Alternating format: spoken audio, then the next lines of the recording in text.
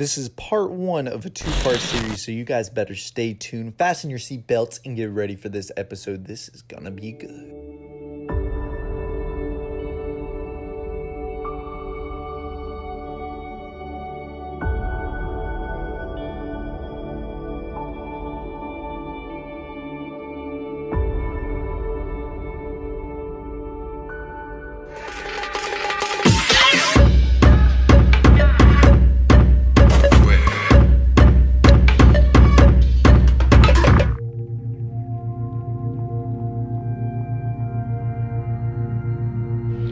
What is poppin', folks? Welcome to another video. We're actually at Walmart again, yet again. I know that doesn't really surprise you guys, but if you guys are new to the channel, be sure to hit that subscribe button. If you guys have been enjoying the content, hit the like button, hit the bell icon next to the subscribe button. That really helps the channel. And also leave a comment below on what you guys have been thinking about the videos. And also, if you could, leave a comment below about what you guys want to see. You know, I want to use some of you guys' suggestions, and I'll definitely, you know, think about them and read them all. And even if I don't use them, you know, it's good to comment below and maybe spike a, you know, light bulb in my brain on some new video ideas. But we're at Walmart today. We're gonna be getting some tackle, and then we're gonna be doing some fishing. Let's go ahead and walk over to the tackle section. So the reason we're at Walmart buying tackle today is because I'm actually in Atlanta. We did a little road trip. This is where my family's from. This is actually where I'm from. It's where I grew up. And I forgot all my tackle. But long story short, I took all the tackle out of my boat. I was cleaning it out. I put it in my garage in Savannah. And I went to leave to come to Atlanta, and then I realized, snap, I left all my tackle in the garage. That was just a stupid mistake on my part.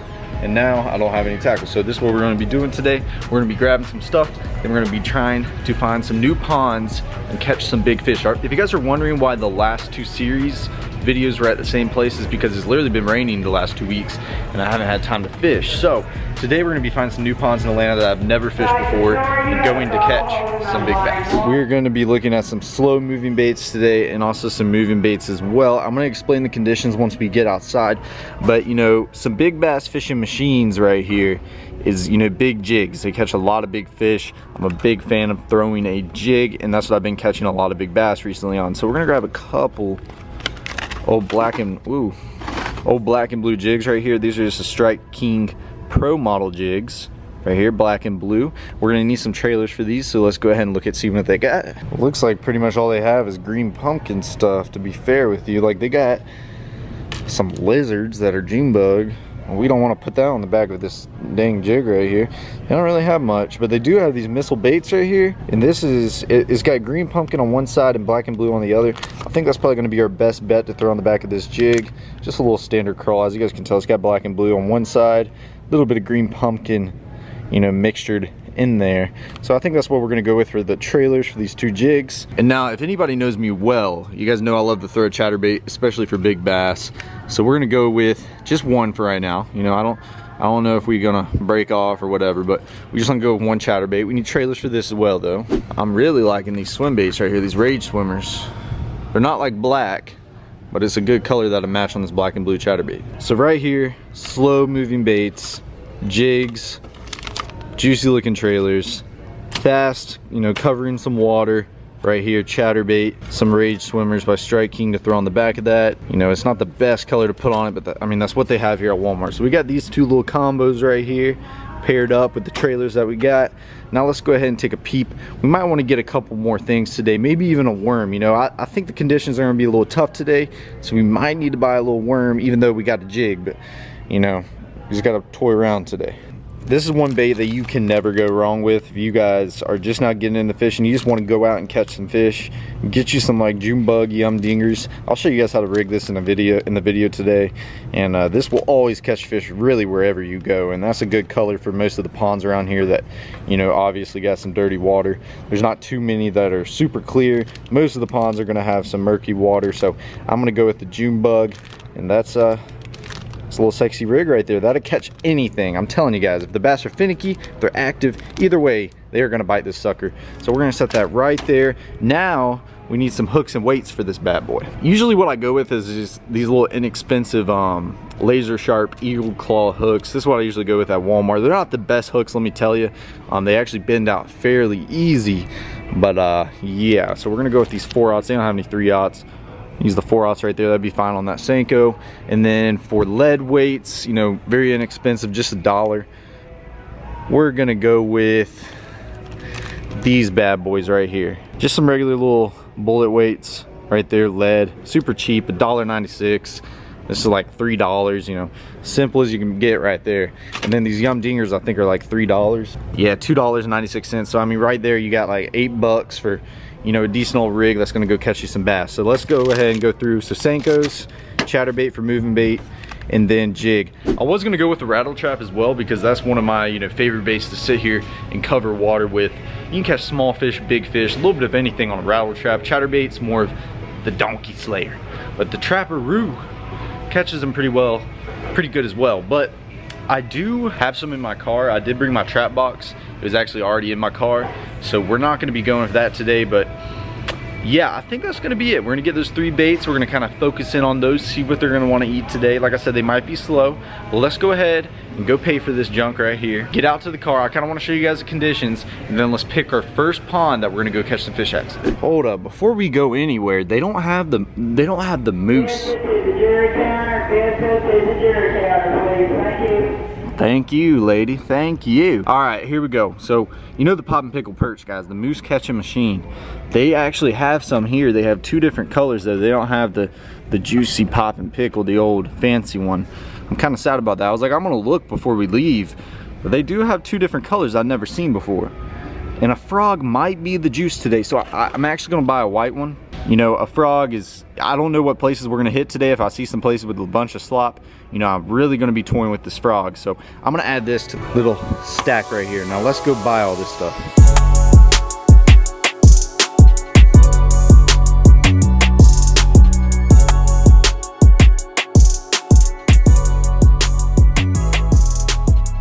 All right, just made it out of Walmart. Got the goods right here. We were ready to go do some fishing now. My ears are ringing for some reason. Something just like, woo! That was awkward. Okay, we got the goods right here in the truck. Got some little camera supplies, this and that. Got the old GoPro action. And we are ready to go catch some fish, boys. I'm excited about this. I really don't know what to expect. You know, I don't know if we're gonna catch some toads, but we are going to be searching for them toads today, boys. But you know what we do here on Kicking Their Bass TV, baby.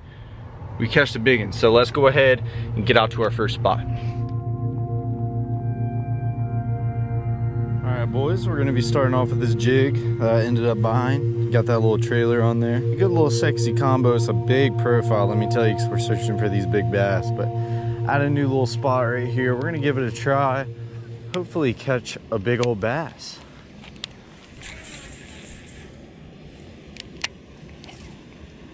Ooh. Slammed something down there right away. I thought one was hitting me. I'd say, what the heck did we just run into? They are not going to be easy to catch today. Oh my. Oh, oh.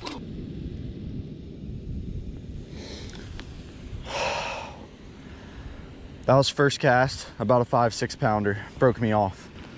I cannot believe that. I got it right next to the grass and he just came out and ate it. I hope the GoPro saw that. That was about a 5-6 pounder. Holy freaking smokes now.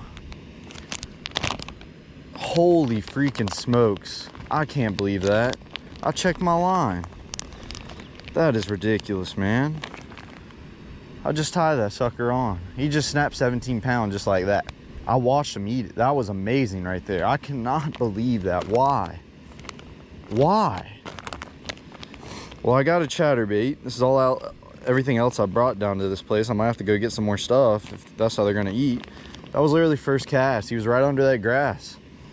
He just came out and just sucked it down, man. That was a big one. I mean, a big one. God, dog, man, that was a big one. Oh, but we can't get mad about it. We just gotta keep on fishing. If we get mad about it, we won't catch any more. So let's get to work. But now I'm gonna be throwing this chatterbait right here. Got this little trailer. Golly. Oh man, I cannot believe that right there. That was not good at all. I was getting excited. I saw him swallow that sucker and I was like, it's done. And he just broke me off. I felt it, man. He's a heavy fish, man. God, I just hope the GoPro saw that big guy. He was every bit of 5 pounds right there. Let's see if we can duplicate this with the chatterbait. The way he ate that, they should eat this. Gosh dang it, man. That was a big one.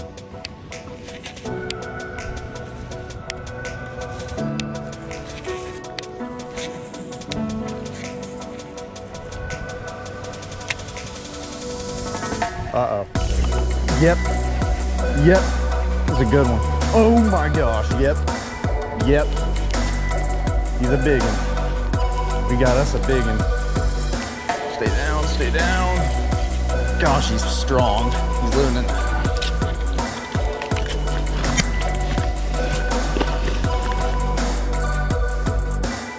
Oh, he came off right at the bank. Look at that football. Holy smokes, look at that football. He slid over. Oh, thank the Lord. Look at that football. That's solid.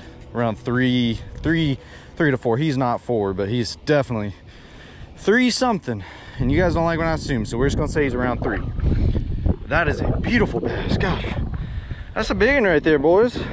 Look at that. It's just a football. He's a stocky guy. So what I ended up doing, where this pumping that water out, I threw right up on the edge of it, let it sink, and I felt him hit it while the bait was dropping. He tanked that sucker, and that is a big, beautiful fish. Oh, that's a good bass. It's just a football. No, you're going the wrong way, buddy. Let me help you out here. Oh, let me help you out. I should have thrown him outside of the slop. That's probably what I'm gonna do if you don't take off. Whew. See him swimming? He's getting through the, yep, there he goes, right out there. That's what we were looking for, those good bass like that. That was a straight football. And I can tell you, I missed 2 other fish before that. That first one was twice that size. And that one I missed felt like a dang good one. Heck yeah, boys, that feels good right there. He was fighting so hard. He was living right next to that pumping water, and man, he was fighting. We just need to fish around this thing for a quick second.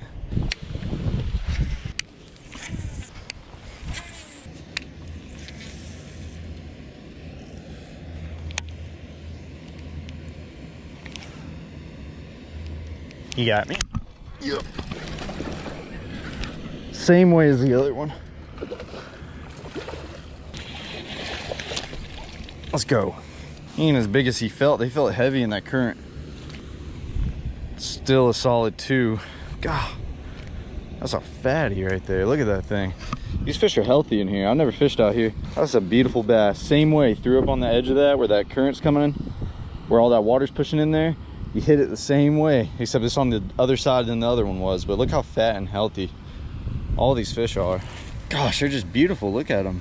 That's awesome. Always catch and release, guys. What you know, I mean, if some people eat them, you know, that's fine. But I just believe in catch and release for what I do. But that's a beautiful, beautiful fish. So blessed to catch these things. Oh yeah, that was awesome.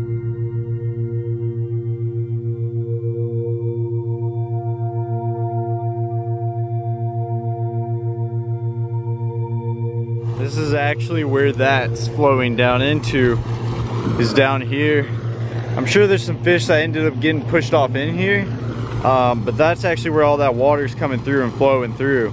And that's why those fish are just stacked on that really well up at the top, but it drains right down into here, back down into this creek. So just thought I would show you guys that to get an idea on what was going on up there, and you know, why those fish were sitting all around that current. But this is where it's all pumping back through.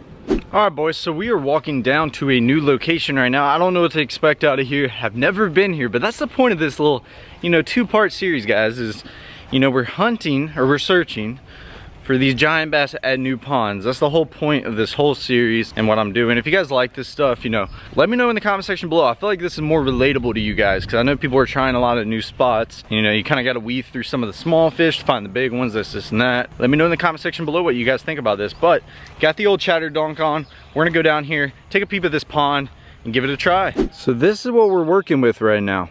Pretty small pond, nothing much. It looks good. It looks like it's been here for a while. There's probably some big bass.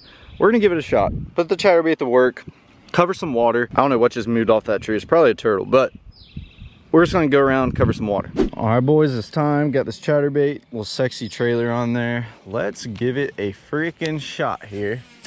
Whoa, that ain't good. Okay. Yo, there's something moving out there. Is that a turtle? I really don't know. Oh my gosh, what the heck? The heck's going on here now? I can tell you one thing. When I come to new ponds, my first question I ask myself is there fish in here? There's some beds right there, so there is definitely some fish in here, and I see some bluegill swimming around, so. Little brim beds. There's brim are all over these little beds.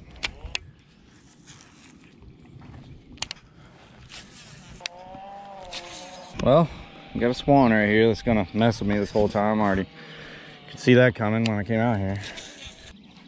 I got one. Oh! It looked like he's about 2 pounds. I saw the side of him.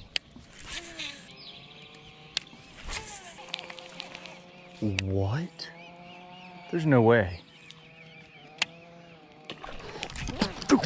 Holy crap. Oh, did you guys hear that? That was insane, bro. That was freaking insane. Holy cow, he hit my chatterbait like a topwater. I was reeling it in and he hit it the cast before. I dropped it back down there and he just creamed it. That wind picking up. I like that. I like it. I like it a lot. Yep.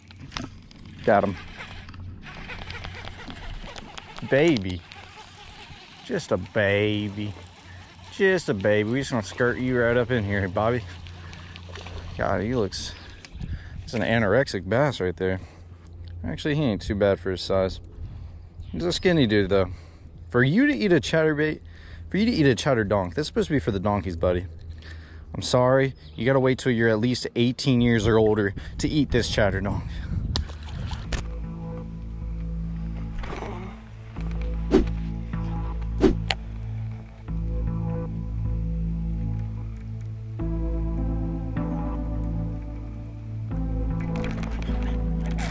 Got a huge one, Jake. Yep, it's a big one. Like 7 or 8 probably. I don't know. No, it's huge, dude. Oh my God. Oh my gosh. Going straight in the middle and he's big. Oh God, dude, look at him tugging. Keep him down. Oh, holy crap. What's your PB, dude? That might be your PB. God, dude. Oh my God. Oh, baby. Dude, that might, oh my gosh.